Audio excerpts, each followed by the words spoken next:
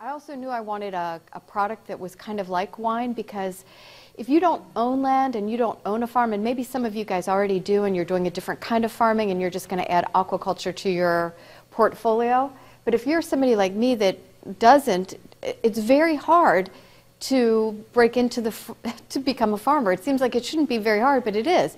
I mean, to be able to go out and buy the property and afford all the, you don't make your money, like, it's not like owning a bookstore and bringing money in the second you open your door, like it's a longer turnaround. So I knew I needed a product kind of like wine. Wine, you don't need a lot of space, and it's a high dollar product. Because I didn't have the land resources to be able to grow soybeans as a commodity, basically. So I was looking for that kind of product. A lot of times we don't acknowledge our own natural skills and our own things that we have that help us out, or that are already in our portfolio, I guess, of things. So taking stock of your existing skills and contacts is really important. It's good to even sit down and write it out, truthfully. So I was in the food and wine business. I felt like those people were my tribe. I knew how that worked. So I knew I would be able to sell my product, that I would be able to use the existing contacts I had in the food and wine business, and that's a nice little club, and it's if they love you, they tell somebody else about you. So I knew I would be able to grow the business in that way. To be flexible but persistent is really important as well. So flexible, we got in. So I'm sorry, I didn't even tell you what we do. We raise American paddlefish for caviar production. Being flexible but persistent. So flexible meaning, for instance, somebody approached me when we first got started in the early days about selling our fish as an aquarium fish. I never considered that in a million years that I would do that. But it sounded like a good idea, and we did it. And my goal is to sell enough little fingerlings that it pays for my feed bill for the rest of the year. So it's not something that I'm gonna maybe just switch over to, but it's a nice part of my portfolio. And if I wouldn't have been open to that idea, and there's a learning curve on everything that you do, like the first 200 fish we shipped, 2 boxes, they were alive. The rest of the boxes didn't live. And so I had to learn a lot about how to ship fish and taking it to the airport, and there was some loss, but I was willing to do that. And being persistent, that's the other thing. You can't believe how many times when you run into a wall, it's very easy to think, oh, this is a solid wall, not this is something that can be overcome. I don't know if that makes any sense. I had a winemaker, George Hendry, who I loved. He was, when he was in the market, we were working the market one day when I was in the wine business, and I told him about my crazy, paddlefish caviar idea. And he said, my best piece of advice for you is that every harvest, something will go wrong, disastrously wrong. And don't waste any time feeling sorry for yourself. Go straight to the fix. That sounds really obvious, but when you're in the middle of one spectacular disaster, it's very easy to start saying, I wonder if I should be doing this or not. Like, is this the right thing for me? Is this too hard? Is it too... I'd even have friends of mine that would say, oh, Renee, I don't know, I think the universe is telling you that this is something that you shouldn't be doing, and I would always think, well, maybe the universe is telling me I need to be stronger, so I guess being persistent is really, and the flexibility, again, that's one of the reasons why I wanted to get into farming. I knew a lot of farmers that were in really good shape physically and mentally into their 80s. And I hope I live a nice long time. I might not, but I wanted some sort of path, some sort of good work that would allow me to maybe possibly have that lifestyle. Because you're constantly coming up with solutions to problems that present themselves, especially in an industry that's as new as aquaculture. Or something like we're doing that's a new industry specifically to the paddlefish. So I don't know if that helps you or not, but I found those things to be very helpful in the very early days when we got started. A good friend of mine, I guess I'll call him a friend now, so we used to have business cards that had our logo on it and our address and all that stuff, and I gave him a business card once, and he said, that's great, I have no idea what you do. Your business card needs to say exactly what you do. So we just got these. And actually, it took me a while to really know what I did. You know, like for the longest time people would say, what do you do? Oh, I have an aquaculture business, I raise food fish, I raise this. Really what I am is I'm a caviar rancher. So this is a little story about how we started making caviar. And I always love the Chinese proverb, be careful what you wish for, because you just might get it. It's kind of good, kind of bad. So the way that we did this, when I got started, I lived in the city. So we had a little city house, and I have to give a lot of credit to Kentucky State University. They were my research school. I was living in northern Kentucky at the time. And they really, Dr. Steve Mims was the lead researcher on the aquaculture of American paddlefish. And this was something they were doing at the university, where they proposed this idea of going to cities that had water treatment places, and they had empty tanks. Now they're under a certain obligation to demolish those tanks after a certain amount of time, but a lot of times the cities expand. They favor the round tanks now. If you see anybody building water treatment, it's always round tanks.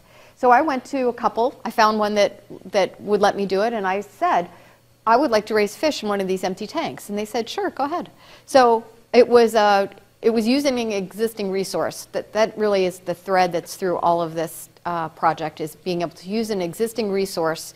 Because if I had to build those, it would have kept me out of game from the very beginning. So I had 200,000-gallon tanks that I got to rear my paddlefish in for the first year. So we put our fry in. I have more pictures in this, but it wasn't transferring over a bit. Our fry, they look like little grains of rice. They're super small. So we put the fry into the tanks. Usually, so these tanks are about 16 feet deep. And maybe there's 2 feet of water that we start off with when the fish are really small. And again, I have to credit Kentucky State. What they found is that if you feed them Daphnia when they're fry, they have a higher chance of survival. If you put a pellet in, like a little, they use fry food for fry, and it kind of sinks down. Paddlefish are a little blind, so they can't find that very quickly. And then you have to be really careful about your water quality, because unused feed will become ammonia, so you have, which is toxic. So what we did is we would gather, I have like a Daphnia collecting net, and it's a little bit gruesome work, really, because I'm at a wastewater treatment plant when I'm collecting Daphnia. But I would collect Daphnia, and I would put the Daphnia into the tank, and Daphnia looks like a red fleck of pepper, but it's an animal. So, it swims around, and paddlefish love it. So we would put the Daphnia in the tank, and they would eat it, and our survival rates were really, really good. Now, once they got big enough, about this big, that their throat was large enough to swallow a floating pellet, we would switch them over. But the feeding Daphnia from the beginning was really game-changing. Where'd you get the Daphnia from? Water treatment plants. I would call, and I would say, so Daphnia in water treatment is always a sign of good water, because if there's heavy metals in it, it won't live. Now, the water treatment plants don't love it because it counts as a particle in their effluent. Even though it's not a bad thing, it still counts as far as, is it FDA? FDA standard. So they don't mind them when you're collecting it, for one thing, because they don't like it there anyway. And I would just, I would sign a waiver that says if I fell in and killed myself, they weren't responsible, and they would let me collect it. And then I put it in I had a little hauling box. My first hauling box my husband made for me out of plywood. We insulated it. We put some foam in there, a little black plastic, had a lid, a couple holes for a small tube of oxygen. I would put the Daphnia in. I would transport it back on oxygen, because I was working out of 2 plants at that point. And then I would put it into my tank. I would siphon it into the tank. And Daphnia is one of those things that has a really short life cycle, and they can spontaneously all turn female too if there's not enough of them. So if you get enough of them in there, it does seem like they support a population over time. Not enough to support big fish, but it was, I think they even just go to the wall, because we would clean the tanks out at the end of every year, but sometimes when you would fill them back up again, it seems like there was Daphnia in there. So I don't know I'm not a scientist, I appreciate it. I like to observe things, and I'm a good, if somebody tells me I need to do something to keep my fish healthy, I'm very disciplined about doing it. But some of the stuff about why, I just don't care about. It's just the way I'm made. I don't know. So we would, when they got about that big, we'd switch them to a floating pellet. This is the most traditional part of aquaculture that we do. So 2 aerators, 4 diffusers in the tank with a big compressor that they let me keep in the basement. We just ran all of it on hoses. We would, I tried a million things. The filamentous algae was always a problem. You know, for us, it would get in the, it just, you know, it seemed like one day it would just be there. So we did shade cloth. That was another really good thing that I learned. Water treatment people are really nice guys. That's the other thing. And if you get a water treatment catalog, if you know somebody who works in water treatment, it's like half of what you're going to buy from the aquaculture catalogs. And a lot of times it's the same stuff, truthfully, to use. So we did the shade cloth to try to keep the filamentous algae down. I would, Dr. Mims told me that the algae would only grow like 18 inches. So we would experiment a lot with just lowering the water, letting it dry out, putting the water up really high. Any strategy we could do. A lot of times we'd have to just get a big rake in there and twirl it like spaghetti and pull it out, you know. And it seemed like it would just go, it would happen quite quickly. But so those were, you know, feeding every day. Paddlefish only eat at night, so I would go out at night. We would have our aerators and diffusers just on a little timer like you would use for your lights when you're on vacation. And I would have everything get turn off for an hour. I would feed, and then I would leave, and it would just come back on its own. I had access, it sounds a little gross to do it in a water treatment plant, but I had access to water that was discharge quality. So it had just gone through UV sterilization. If you can't, the average person can't afford that kind of sterilization for water, truthfully. It didn't destroy, so it wasn't drinking quality yet, so there was still, you know, healthful bacteria, but there were no viruses or nothing that would get you sick. Plus, anytime I wanted to see what the water looked like, I could just go into their little building where they keep everything on a constant chart for FDA, because they have to monitor all that stuff. So I could see what the temperature was, what the oxygen was, what the acidity, or not acidity, the, thank you, yes, the pH. So, and so I would have a good, you know, and we tried a couple different things. That's, you know, any system you decide to do, just experiment all the time. It's really the fun part about it. This worked pretty well, how can I make it work better? And then I would always lower the tank a third about every other week and put fresh water in. That's how I kept the water, you know, healthy. But I never had to clean any garbage out at the bottom. I mean, the water, all the waste and everything, it didn't really affect the water quality. We would wait till the end of the year when we pulled the fish out, hose it down with a fire hose. It would just go all the way through the water treatment plant again and then be discharged. So at the end of the season, September, October, we have about a 1 pound to a 2 pound fish. They grow really fast because they're very big fish. Here, this is a little book if you want to look at that and pass it around, but it's kind of a little bit about what we do. So I do everything on contract with other people. I have lakes in Ohio and Kentucky, and I go to them and I say, you have this beautiful body of water, and it's a passive resource for you, and I could turn it into a productive resource for you. So basically the way I set my contracts up is I assume all the liability and all the cost. They don't have any cost to it at all. And if everything goes spectacularly wrong and I don't get one fish, they have no liability to that. But if they let me put the fish in, then at the end, when we harvest, I give them a percentage of the price that I receive for my finished product. So we take the fish out of the tanks, we haul them on oxygen to the lakes that we have under contract, and then we release them and let them forage for 10 years. It takes a really long time because they're a prehistoric fish, and so they reach sexual maturity very slowly. So you can't even tell if you've got male or female fish for 4 or 5 years. So they just go in. I tell people I'm in the egg business. You know, caviar is fish eggs. And there's a big difference between a grocery store egg and a free-range egg. If any of you guys have chickens, you know what I'm talking about. And so I do free-range caviar, basically. It's the way that I'm looking at it. These fish would never be, oh, I think I did have a slide on that, why it works.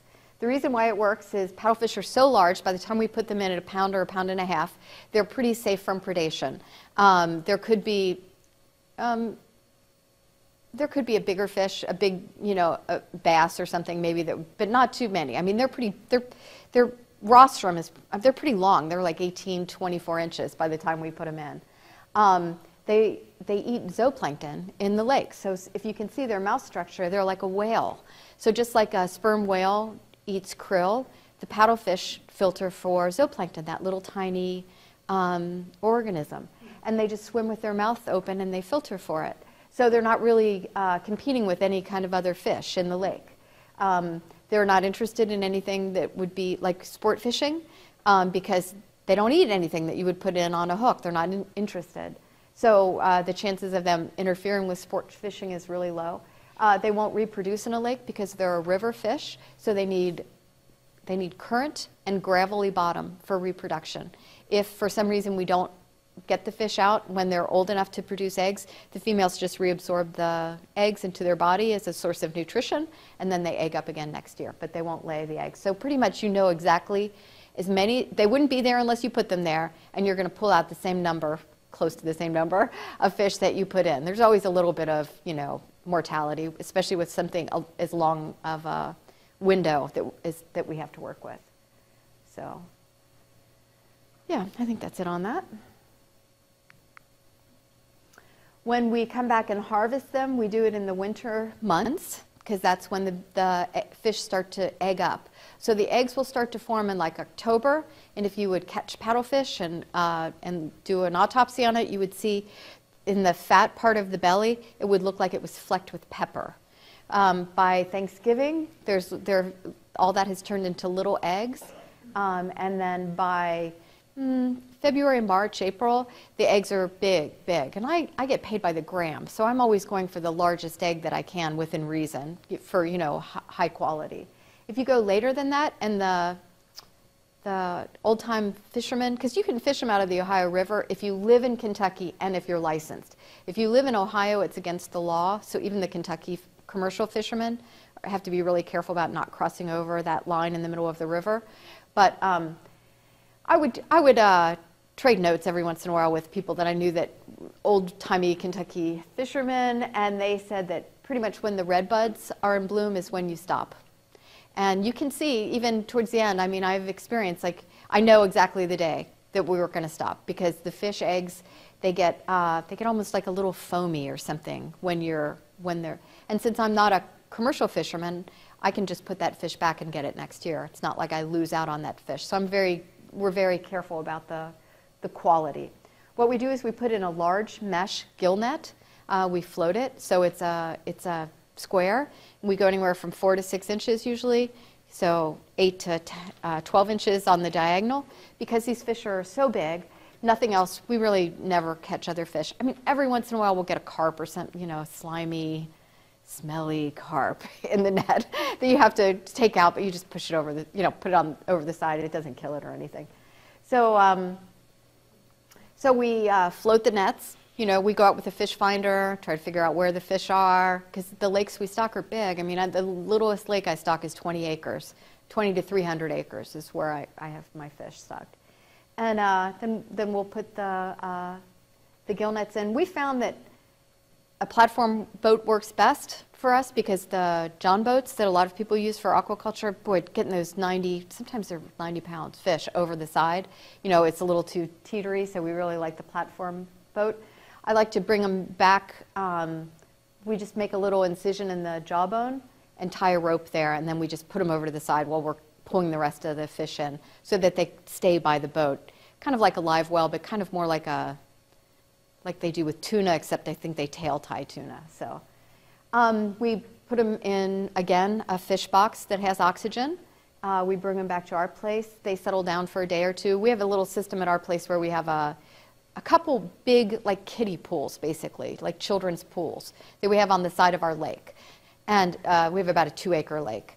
And there's water constantly going in it, and then we have a sub pump, so when it reaches a certain level, all the water discharges. So the water turns over in there probably like 7 times a day in each of these pools. So we put the paddlefish in there, and even though they're really big, they settle down. They love to swim in a circle. So they just get into the circle and they're fine, and we let them settle down for a couple days. And then now we live in the country, and the reason why we did that was because we needed that little lake, and we have our own processing room. So then we bring them in for processing. So, you know, we try to humanely kill the fish, basically. I mean, I was a vegetarian for a lot of my life. I wasn't even sure if I was going to be able to be a fish farmer. And I'm sort of like, who's that lovely lady that, she comes to Ohio State every once in a while. She's the one who reinvented the cattle. Temple Grandin. I'm like Temple Grandin. You know, until they're meat, they're an animal, and you need to treat them with respect. Because when they're living, you need to treat them with respect. So basically, they tease me about this. I always sever the notochord right away. So if they could possibly feel anything, they no longer can. So it's a really quick cut. And then because these fish are so muscular, and they're like sharks. They swim to breathe. They're always moving. Even in the winter. That's why we can harvest them in the winter. I didn't mention that before. Most fish hibernate at the bottom of the lake, and the paddlefish are always swimming around, which is why we can collect them. But we sever the notochord, we bleed them, they go onto the table, clean off the belly. We use vodka because I grew up in the food business, and in the food business you never do anything that would be food that you couldn't eat or consume. I mean, I'm sure you could use rubbing alcohol, but I just wouldn't. I use a high alcohol vodka. Clean the belly. The ovaries are removed. They're passed through a window into a separate room, so they're never close to all the rest, you know, blood and guts kind of part. And then the salting goes on, the caviar making goes on in one room, and the fish cleaning goes on in the other. And caviar is a lot, again, like wine. It's a very simple process, but there's a million little things you can do for quality, just like wine. You know, wine will make itself in the wild. If you break the grape, the sugar will, there's natural yeast on the skin. It will start eating the sugar. It will ferment, you know. But that being said, there's a million things you can do to wine to make it. So it's kind of the same way for us. And then we tin it ourselves. We tin it up. And then we take it to market. So we do direct sales to consumers. I have people that will call me, or they'll order it from the website. We also do direct sales to restaurants and retailers. And then if I have enough, I try to be careful not to, you want to create like a little bit of buzz about your brand, but you don't want to get people excited and then not be able to supply them. So we try to do one market at a time, you know, that we're opening. So I have a distributor in Chicago that will sell when I have enough, they sell my product in Chicago. You know, this year we're going to have a pretty big harvest, so we've been talking about, you know, what do we do next? As far as, but I'll probably just open up one more city this year. And I think that's it. Oh, make a connection. That's the other thing that's really important. When you're out on your farm and you're all by yourself and you're doing your stuff, and there's certainly enough things to fill your mind and your day with just raising fish or with making food, a food product, it's really easy to just be kind of hunkered into your own little world. It's very important to make a connection. So if people call me, I always answer the phone. Even if I always answer an email, even if it's, you know, a goofy email like, hey, tell me your secrets on how you do this, because we want to maybe do it. You know, I'm always very polite about, but I make sure I answer every email. If an aquarium calls me and wants fish for their display, I'm happy to donate them. If a university wants fish from me, I'm happy to donate them. I've benefited a lot from university research, and I want as many people to see those fish as possibly can. So like my Shed aquarium, Shed is in Chicago, they come down every couple years and get fish from me, and because of that, I'm part of their gala. This was something that their chef put together. He displayed my tins with my brand on it for 1,000 people that came to the Shed who have the kind of income that would be interested in buying caviar, you know?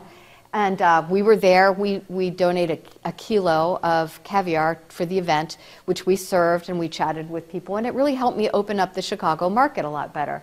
Newport Aquarium, I can't tell you how many people that I'll talk to about paddlefish, and they'll be like, oh yeah, I saw those at the Newport Aquarium. It's like, oh, those are my fish.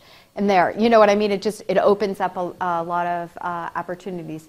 Ohio Aquaculture Association I've been on several different boards for like agriculture or aquaculture. It's a really, really good organization. They're very helpful.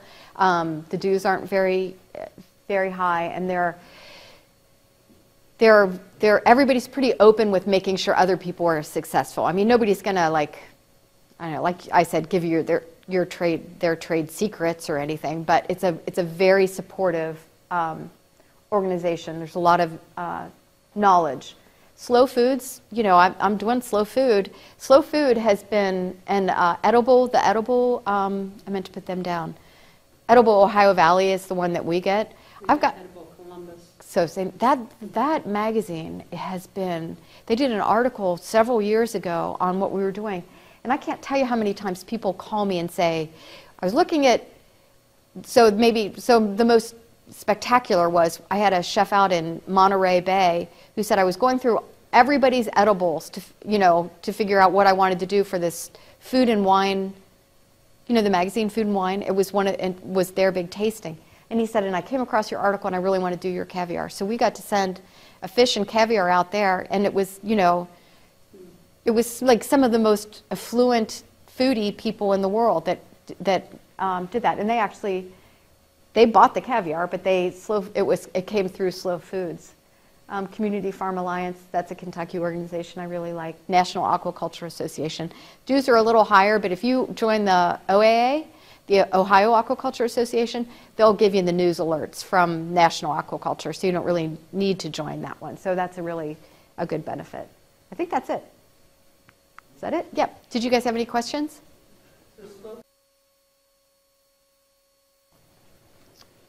I've got a little segment I'm going to talk about HACCP just a little bit and a little bit about farm loans. Yes. Question, do paddlefish coexist with others? Yes. Okay, so Perfectly. They're gentle. They're such a gentle fish, and they don't even eat the same thing. So every once in a while you'll have a really avid fisherman who will say, oh, we don't want to put paddlefish in there. They'll eat the zooplankton, and that's what baby bass eat. We don't want the baby bass population to be stunted. But KSU has done a fair amount of research on that, on Daphnia levels in lakes that have been stocked with paddlefish, and it does not fluctuate because Daphnia, it's like when they all can become female, and you know what I mean, they just fill the void, whatever it is. Also, baby fish eat on the edge of the pond or the lake where they're safe from big fish, and paddlefish eat about 5 feet out into the water, so they're not even occupying the same space. All right, so when we decided we were okay, first of all, I want to say I am not teaching a HACCP class. So to do a HACCP class, you have to go, and for some reason, I think it is on here at the end. I've got the website of where you sign up for UC Davis HACCP class. And basically, it consists of a computer, couple modules that you do where you answer questions and submit them, and then you have to go for 1 day of with a certified FDA person to become certified to write. So I'm just giving you my experience of HACCP. I just want to be clear. And fish processing. HACCP stands for Hazard Analysis and Critical Control Points. I think it's a good idea for any farm. So because HACCP is a way that it gives you more opportunity for sales. So if you're growing the fish and you can actually sell the fish, then you get to pay yourself twice. You get to, if that makes sense, you know, like you're getting a different price. If you're just selling it to somebody, you have to sell it for $2. If you're processing it yourself, you can sell it for $8 maybe. You know, so for every layer of that you can do, you actually do make more money for everything that you can do with a product. It's sort of like somebody that's growing wheat is not making the same price as somebody that's selling bread as a finished product. So the thing that's really I love about HACCP is it helps you organize your process. You have to really be very specific about what you're doing. Even if you don't ever decide to do a HACCP plan, I think the exercise of going through what you would do is really, really helpful. You'll know your business very, very well. The other thing that HACCP is good for is it makes you document, and maybe this is the most important thing. is you're documenting your farm's safe practices. So say say somebody gets, God forbid, sick from eating my caviar down, what they'll do is FDA would come to me and say, can I see your records? And I can show them that everything that I did was good. That means the person that got it after me, or once they got it home, or something. They do a forensic, where did this go wrong when somebody gets sick. It's very important to them. And what HACCP does is it helps you protect yourself by documenting that everything you've done is correct. HACCP is sort of something, it's built on a foundation, so it's not its own thing. It represents a sort of preventative way, not a reactive way to control foodborne illnesses, basically. What you're doing, I think it was actually developed by like Pillsbury for the astronauts.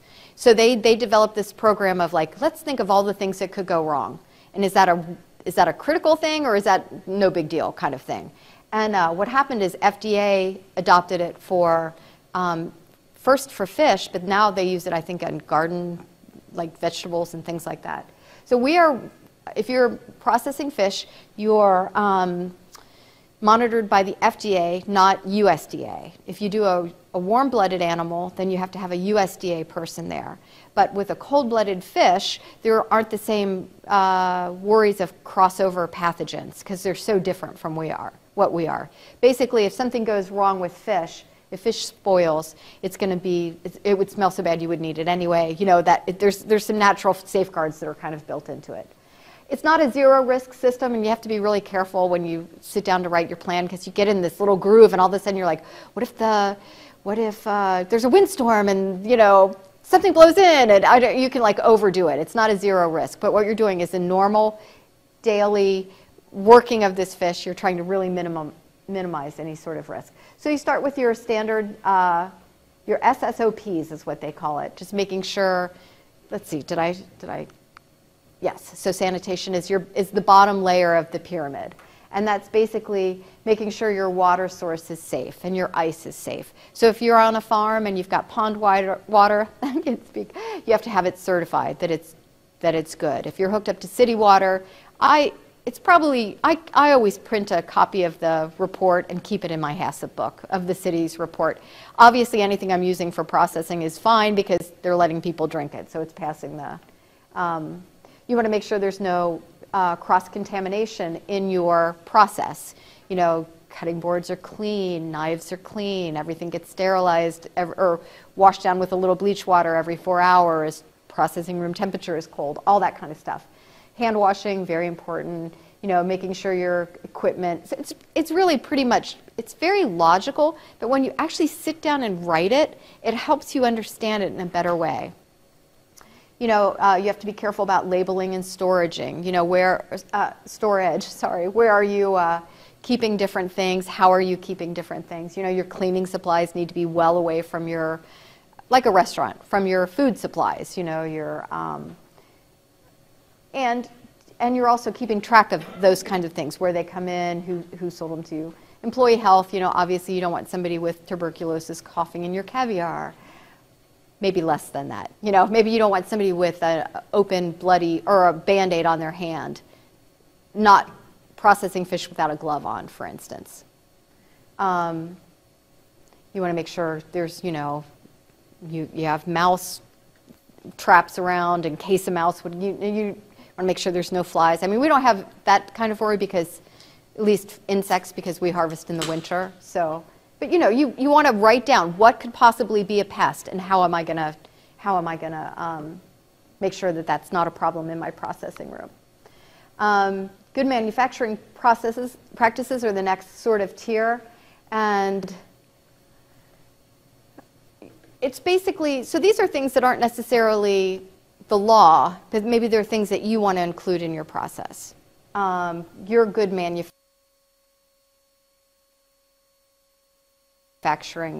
practices. So I'm trying to think of one that would be a good manufacturing practice for me that isn't a rule. But anyway, you think about your whole process, and you're setting up very sound ways that you're doing that. When you get down to write your plan, you want to assemble a team of experts. It shouldn't just be you, actually. You should have a couple other people that participate in it. And for me, my husband received the certification as well. And he's a man, so we think differently. So it was nice to have both of us looking at the plan, you know. Dr. Mims had done a lot of research. I used his, you know, he let me use his plan for, and gave me input on it. There were a lot of things that I referenced in my plan that were scientific studies. So I didn't actually have to have that person there, but those studies became part of my plan and kind of sort of the foundation of the science behind how we did it. You have to describe your product, the intended use, and the consumer. That seems so basic, but actually, again, when you think about it, it's like, oh, all right. So I'm selling meat directly to consumers, to restaurants, to distributors. I'm selling caviar in this way. They want, you know, I sell meat on ice. I sell caviar in shipping boxes. You know, it makes you define what you're selling and how you're going to sell it. You have to do a flow chart that will give you an idea of the entire process. So for us, my flow chart comes in. I receive both male and female paddlefish. So the first thing we're going to do is we're going to make a decision on which we're working. If it's a female, we clean them with vodka, actually not with alcohol.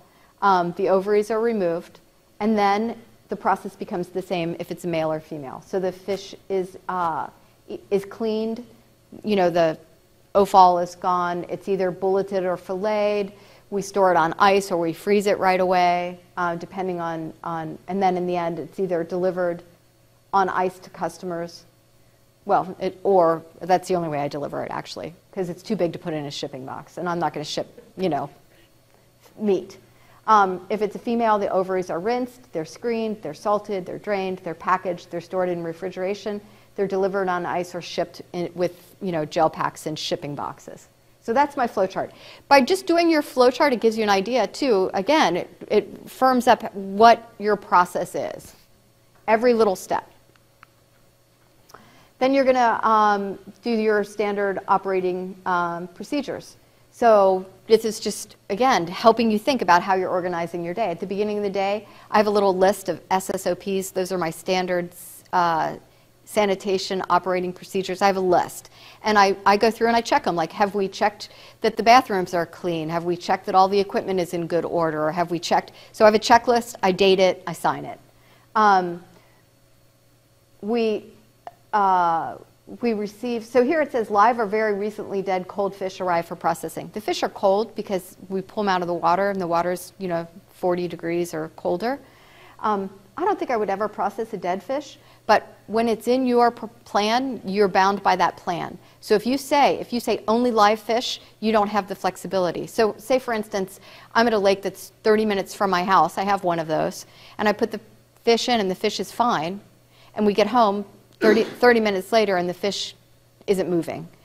I'm going to check that caviar, because in that 40-degree water, for that fish to just have died, do you know what I mean? That caviar is probably fine. Maybe it wouldn't, maybe I wouldn't. I want to have the flexibility to make that decision.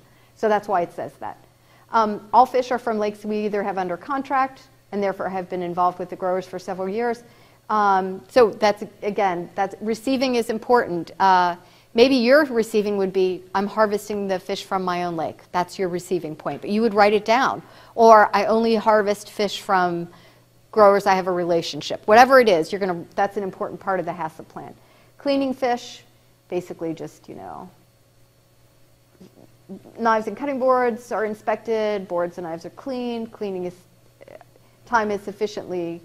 So basically, you're wanting to make sure nothing gets over 40 degrees, like the flesh or whatever. And it is they're cold. We fillet them pretty quickly. They go directly on ice. And we keep our processing room very cold, too, because it's in the winter. So we don't put any heat in there at all. Let's see. If it looks like we're worried about it, we've got a thermometer that we'll check. And to make sure everything's staying at that. And you need a NIST thermometer when you're doing, what does that stand for, do you know? It's a certified thermometer, basically. It's not just any and you send it in to get recalibrated every once in a while. So they want to make sure that the things that you're using are properly certified by others.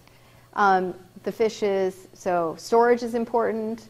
You know, it's either on ice or in water. This is just for my meat. This isn't my caviar one. I do a different one for caviar. So you have to do that for if you're doing smoked fish, you have to do a different one. Every product that you're making, you have to do one of these for.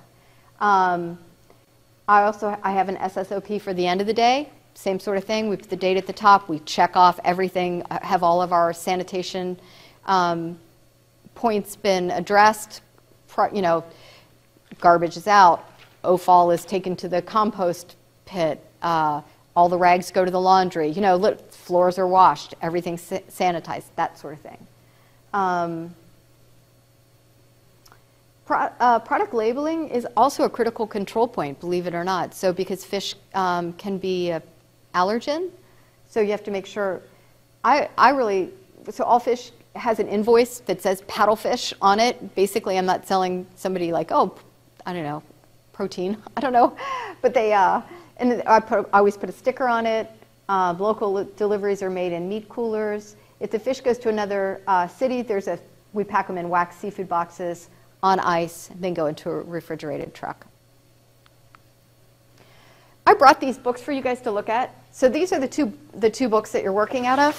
And basically, it's a little bit like doing your taxes. Like, it feels overwhelming at first, but it's really, really well laid out. So what FDA wants is they don't want to get in the business of writing your own plan because they don't feel like they know your business well enough. They want you to write your own plan. But there are several references to anything that you might be doing that's in that book. So say, for instance, you did, what would be one? Bass. Bass would be. So these are what, in their opinion, these are the things that are considered hazards. So there's the biological hazard with bass. No, there's none. So there's no critical control points with that. The chemical, there is. So that's something you're going to have to address in your plan. And the chemical is just, they worry about medicated feed or poisons that could actually get into your lake. So anyway, this gives you a pretty good idea. Going through the book, you can look up your species, and it'll tell you what critical control points that you're going to have to address. And then it'll go through how to address them. And usually there's 3 or 4 different options, and you're going to find the one that works best for you. And so I think this is the chemical one that we did, and so you understanding the potential of the hazard. That's kind of important, so you know how to act, you know, to address it. So with caviar, for instance, one of my hazards is botulism, which is terrible. You know, I almost didn't want to get in the caviar business when I read that. But once you understand the nature of botulism, you know what control points are there that will make it never happen. Do you know what I mean? So you can you understand the nature of the pathogen, and then you can make sure that your plan is built in a way that it's really sound and it would never happen. So anyway, it goes through and tells you, and it does that for all fishery products. So if you want to do smoked fish, if you want to raise oysters, if you want to just do any kind of seafood processing, that plan will reference it. And again, I think this is, I'm sorry, I'm probably messing up your camera. Fish product good. Oh, right, so like fish, if you're going to serve it raw, if it's partially cooked. I mean, again, this is just another chart that would be in that book that's going to tell you how you have to write your plan. So this is my plan, just a little bit of it. But every page has to have your name and address, all your contact information. I was still in Bellevue at that point, Bellevue, Kentucky. So what the product description is, your method of storage and distribution. Those are the things that they're most worried about. So my ingredient or processing step, the first thing I do is I receive paddlefish, identify the hazard. There could be 3 hazards. I'm saying there's any food with, no. So there's no, let's see, how did I do that? Oh, so there's no critical thing in receiving paddlefish, basically. There's no critical step. There could be, oh, it is a critical step. I'm sorry. So yeah, there could be a chemical a chemical problem with receiving fish. That's the thing that FDA is worried about.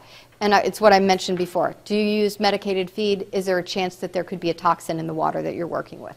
So that does absolutely have to be addressed. So again, it says what it is, environmental or contaminant pesticides. That's the chemical hazard that you're going for. Okay, what control measures are to be applied and who does it? Basically what we do is we make sure that we only work with lakes that we contract. We're not receiving fish from other places. And we have a certificate on file with the lakes that we work with that says they haven't ever used, there's no reason to use medicated feed, so that's not an issue. And that nobody's treated the lake with anything that would be toxic to food fish. And anytime they have a question, like if somebody has an algae bloom or something like that, they always call me, you know, are we allowed to use this chemical? You can look it up. Yes, fine, go right ahead. So we receive paddlefish, ovaries removed. There is one hazard, which could be botulism in the ovaries. But do I need to address it at that step? No, I'm going to address that hazard with the salting down the road. So although it is a critical control point, I don't need to address it at this particular point. So basically, you're just going through your whole process and talking about when you have to fix it. How do you monitor that you controlled that? So again, it'll go through, I'm sorry, I know this is boring stuff, but so transportation, who monitors it, a big fish employee or me, you know, all of my coolers that I have for freezing, I have a caviar freezer, a refrigerator, and a deep freezer. I keep little probes in there, and the information goes to the cloud. I print out a report every week that documents what the temperatures were, and then I sign it. You have to keep a constant, because temperature is a very important critical control point for me, so that's how I do that. So, basically. So this is the seafood HACCP from Cornell. Again, my process is a little more complicated than maybe you would do if you were just making food fish, so I don't want to scare anybody away, but you just go there and you sign up. I think it's like $60. It's really not very expensive at all, and then they take the classes around the country. So it's always within 2 hours of a big city. Like sometimes they'll be in Lexington, sometimes they'll be in Columbus. I think that's it. So working with other industry segments. Even if you're only partially involved in the process, you need to document your part. So say you're a grower and you're selling your fish to somebody else. You might want to say, you might keep a log of everything that you did to that body of water that year, so that if somebody gets sick down the road and they're trying to trace it back, they come to you. It's like, no, we use no pesticide. There's no pesticides in the surrounding area. We didn't use medicated feed. Just document it. You can say it, but by writing it down, it becomes more of a journal record. If you're receiving, so if I was buying caviar from somebody already made, which I don't know why I would, but if I did, I would want to make sure that that they were HACCP certified, and I would write that in my log. I'd want to make sure the temperature that I received the caviar at was adequate, and then I would take over my records from there. That from that moment on, my storage or any kind of repackaging that I did was solid and sanitary, and that I documented it. So even if you're only partially involved, if you're shipping fish, like if you're just transporting fish, you need to fish that's already meat that's fillets or something like meat. You would have to have a temperature controlled truck, or you could say it could be on ice and the ice is visible. That's how you can tell the temperature is where it is, because the ice is visible. But you would have to stop every 4 hours and document that that was the case, to show that when you delivered it, yes, here are my records. I'm driving it from Florida to New York, but even though my truck isn't temperature controlled, we added ice every 4 hours, yes, visibly. And the lady at HACCP, I didn't think that was enough of a control, but she was like, no, if you bring it to somebody and it's on ice, then you know what temperature it is. In the early days when we got started, one of the things that we did for the freezer, because I didn't have my freezer temperature alert thing set up, and this was a trick that my husband taught me from the restaurant business, is you take a half bottle of water and you freeze it standing up, and then you lay it in the freezer like this. And if you come back and it's still all in this half, you know the freezer has never warmed above. Do you know what I mean? So there are some things that you can do, and that's a real process. I wrote that down. I documented that that's what happened. You know what I mean? Yes, we came, the bottle was like this, you know, that was my record keeping for that. So, all right, I think that's it. Do you have any questions? So again, I am not a USDA farm loan person, but I have received one of those loans. So I'm just going to talk to you about my experience. This is a fabulous program, actually, for people that want to get into farming. What USDA, here, let's see if I documented this out. All right, so great place to start. There's a lot of paperwork involved with this loan. And again, even if you don't do the loan, going through the paperwork will help you know your operation much, much better. I mean, you have a tendency to think, oh, I know what's going on. And then somebody will say, how many fish do you have in the water? How many legs do you have stocked? Well, you know, you have to, it's like going through the process and writing everything down is really, really helpful. The USDA doesn't want to compete with a private bank, but they're in a position to take a greater risk. So if you go to Farm Credit Services and they're like, you have no collateral, we couldn't possibly loan you that money in good faith. You can go to the USDA, and the USDA will take a risk on you if they think you're worth it, because they want people to raise food, and they know how important it is. That's out over my lake. That was a great day. So the loan application is different than a regular bank loan. A lot of times when you're buying a house, you go to the bank and they say you can spend $150,000, and then you go find a realtor and you say I'm approved for $150,000, and they show you those kind of houses. With FDA, they're not going to tell you anything until you find the property. So you have to find the property first, and the loans take more than 60 days to approve. So you have to find the right kind of seller, that's going to be willing to sell. So a lot of times that's somebody that wants to make sure that their farm stays as a farm. And they don't care if it takes you 60 days to close instead of 30 days to close, you know, because they want to make sure that it's going to stay a farm. Or maybe it's a property that needs some work and it's been on the market for a while, and you can go and say, you know, I'll give you your asking price, but it's going to take me a while to close on this. And a lot of times they're like, oh, fine. Anyway, you have to use a little, or it needs some work, and you don't mind doing the work, and you tie that into your loan. Whereas the average person wants to move in and live there right away and have everything be hunky-dory. Maybe you're willing to buy a property that you're going to do some stuff anyway, so you might just, that might not be a problem for you. They have to accept your offer before you can actually submit the paperwork. So you have to have a signed contract with them that says, yes, we'll sell you this house or this farm for X amount of money, and we know it's going to take you a while to close because you're going to go through Farm Service Agency. That's what that means. I found this astounding. I did this for a little, I can't remember even what project this was, but I thought I'm just going to look in the census and see what the average size farm is and what the average size acreage is. And what I came up with is that the average size farm for the average amount of acreage came out to $800,000. So I think it was 400 acres, $2,000, something like that. You know, so to get into farming, if you don't own the land, is really tough. Property values are $9,000 an acre. Really? In Ohio? Wow. So this is the website that has all of their loans, and again, you guys are going to have access to this. I haven't checked on them in a couple years, but I can tell you the loans that we did. So this was the loan program at the time. There was a farm operating direct loan. The interest rate is 2.750. It's really cheap. And actually, I'm going to apply for an operating loan this year because what I do is I pay my my farms, my partners, my ranching partners, I pay them within 60 days of the end of the harvest.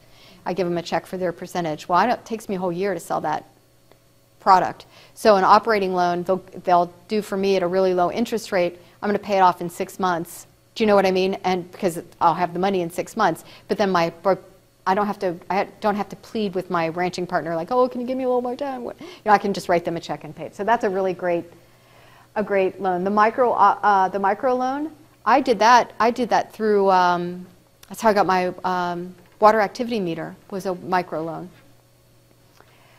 Direct ownership. That's where they will pay 100% of the farm bill for you. They'll finance it. When I was doing it, you had to spend, let's see if I can remember this. You could spend up to $300,000 and the interest rate was like 2%. And you had 40 years to pay it. Now, they don't really want you to take 40 years to pay it. So, but they're going to give you, so they set it up like that. So when I said they don't want to compete with banks, what they're going to do is they're taking a chance on you by letting you get into the game at a really low monthly nut. Actually, it's yearly for that kind of thing. You just one payment a year is what you come up with. And then they're going to audit you every year to see how your farming operation is doing. And once you're doing well enough, they're going to push you off onto a regular bank. Their goal is to get rid of you as quickly as possible. And that's really your goal in the end anyway. You don't want to be on that loan for 40 years because that means you haven't really accomplished what you wanted to accomplish. But what it does is it gives you breathing room to get up and running with a low interest payment. So every year they send me the paperwork. I have to fill it out. You know, they'll come out and chat with me like, how are you doing? This is good. No, you're not ready yet. We're not worried about you yet. Let's, we'll see you next year. That kind of thing. We ended up doing a joint financing, and my FSA agent was the one that talked me into that. Actually, one of the reasons we ended up in Claremont County is that the loan agent at Farm Service Agency, she understood what we were trying to do. And some of them didn't. And I just thought, wow, this is going to be such a fight. And she totally got it. And I thought, I'm buying in Claremont County because I want her to be the one that's in charge of my loan. So I could live many places and do what we're doing. She said, you're going to want a relationship with a real bank. She goes, it's fine, we'll take care of you. But down the road, I want you to have years worth of relationships with a real bank. So what they do is they split the amount of money that I spent. They carry half the load.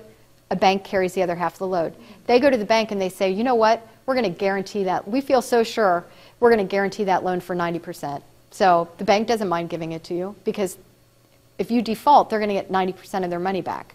So it helps you have a more secure relationship with your bank from the very beginning. So I was kind of glad she talked me into that. So my regular loan, I pay like a mortgage payment. My FSA loan, I pay once a year. They actually have a down payment loan. If you think you can do it but you don't have the down payment, there's a loan program for that. 1.5%. I mean, it's really emergency loan or actual loss speaks for itself. So let's see. By providing credit offers opportunities to family-sized farms, right? So to start or improve, this is basically what they're looking for. I felt like I was a beginning farmer or rancher. That was the loan that I was really going for in the beginning because and the definition of a beginning farmer or rancher is that you've been actively farming for more than 2 years, less than 10, and that so you have a little bit of knowledge about the kind of stuff that you're doing. And then it was sort of that direct loan, like 40-year, said 2% for $300,000 or something. You can use it for urban stuff. There's a young people one, and then the operating loan I think I talked about. And that's pretty much the same thing again. Microloans, minority and women farmer and ranchers. What that did for me, actually, honestly, the minority of farming thing is it put me at the top of the list. So they only have so much money every year that they're going to give out. And I think they were able to fund everybody in that year. I don't think I took it away from anybody else, but they put me to the top of the list as far as funding went because because there haven't historically been very many women farmers. But you have to be realistic. So you cannot go to a FSA agent and say, I have this really great idea and I know it's going to be great, and not have done it at all. I mean, they want you to have a little experience into what you're. So for us, we did it. We were living in the city. We were doing our tanks. So I had experience raising fingerlings, and we were selling fish to like Jones and aquarium fish. So we had a little bit of knowledge. We knew how the caviar stuff was going to work down the road. So it wasn't a pie in the sky plan. A lot of times people will say, like, I just can't wait to quit my job and farm. That's what I really want to do, quit my job and farm. You can do that, but you have to know something about farming. You have to try in some way to know a little bit about it before they'll do that. But your other experiences count towards that too. So it doesn't have to actually be, maybe you have experience. So I had a lot of sales experience when I was in the restaurant and the wine business. They knew that when I got to the selling of the caviar part, because of my background, that would not be an obstacle for me. So they didn't feel like that was going to hold me back from taking this whole cycle into completion. If you can just show you can do the work on a small scale, they will be happy to bump you up to a larger scale operation. Get ready for lots of paperwork. So it really is, but it's worth it. Our problem was some of the forms didn't really fit what we were doing, so we had to kind of create forms. But anyway, it was very helpful. And this is where you get to really know your operation, like all of it. What do you have in your inventory already? What are your, what's your bank balance? What's the projection that you're going to have in 3 years financially? What do you think you're going to get? You have to write a business plan, which probably many people have already written one, but those are the components. They want to know, it's often way more, let me think, organization. So yeah, so these are the categories you have to hit with your business plan, and sometimes you can bring in people from other segments that will help you with that, and they can be listed as, I forget what we listed them as. And I'm surprised I don't have it listed. But anyway, you don't have to do it all by yourself, basically. And there's a lot of things with the colleges where small business associations will help you write business plans. You have to do a balance sheet, assets and liabilities, income and expense schedules, projected annual cash flow, livestock inventory, 3-year production history, 3-year financial history, description of the farm training experience, and a profit and loss sheet. Those are basically the things. But your farm service agent will totally walk you through that. It's not very intimidating. And to get your foot in the door to owning a farm, for me, that was well worth it to go through that sort of paperwork. And again, it helped me know my business a lot better. Okay, so when you're looking for you have to find a real estate agent that knows what you're talking about. We looked for a farm for like 4 years. I was constantly on the multiple listings, trying to find stuff. What we found is that farm property that went up for sale, the minute that you bid on it, the guy down the street that was his neighbor that had been looking at it came in and said, you know what, I'll give you your asking price on that. And it was on the good farm property was on the multiple listings for like a week. And so what you need to find a real estate agent that knows kind of what you're looking for and knows the minute we found somebody, we found our property like within a month. It was amazing. You just, I guess I can't overestimate how important it is to find the right real estate agent. Finding the right bank. And then there's a book that was written in the 30s that I love. It's a great farming book called 10 Acres in Independence. Have any of you ever heard of it?